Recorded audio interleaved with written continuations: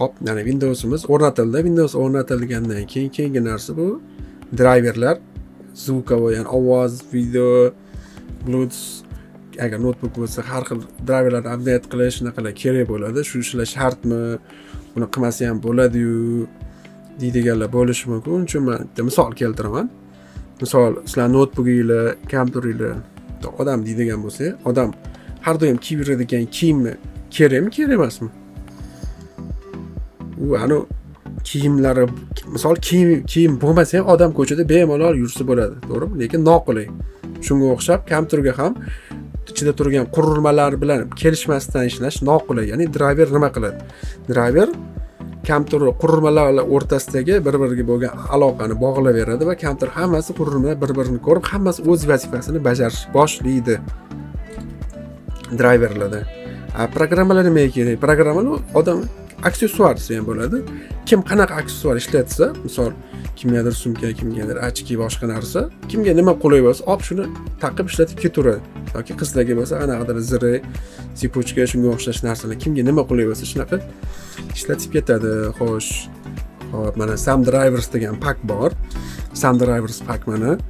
Sizlarga shuni tavsiya qilaman. Uning ichida hamma kerakli eng asosiy drayverlar joylashgan. Men bu drayverni linkini pastda qoldiraman yoki pastda Telegram kanalimiz turibdi. Telegram kanaliga kirib, u yerdan linkini olib bemalol skachat qilib, ya'ni ishlatsanglar bo'ladi. Sizlar ham avtorun turibdi. Avtorunni bosamiz.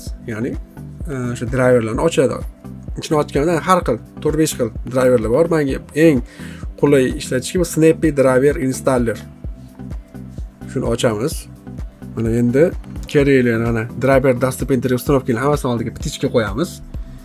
Mapda dostupni обновленияларni oldiga ptichka qo'yamiz. Mana Intel'da bular hammasi protsessorniki, Xeon. Mana keyingisi mana tepada o'z Realtek, ya'ni internetga setovoy kartani update qiladi. Faqat men bu soundlarni ustanovka qilib tashlamaylik. Chunki ovozinglar battar chiqmay qolishi, noto'g'ri ishlash boshlanishi mumkin. O'zi Windows 10 hamma pashti drayverni o'zi ustanovka qilib tayyor qilib beradi. Chunki shunaqa chiqqan Windows 10 ancha Windows 7, 8 larga ko'ra takomillashgan. Faqat o'zi Windows 10 ga ustanovka qilishinglar kerak bo'lgan narsa videokartalarga drayver. Ya'ni bir ikkita mayda-chuda drayverlar, qolgan drayverlarni hammasini mana o'zi pastda ustanovka qilgan. Protsessorlarnikini hammasini o'zi ustanovka qilgan. Biz prosta oldiga ptichka qo'ydik. Nimaga? Чтобы yangisiga update qilib beradi bizga.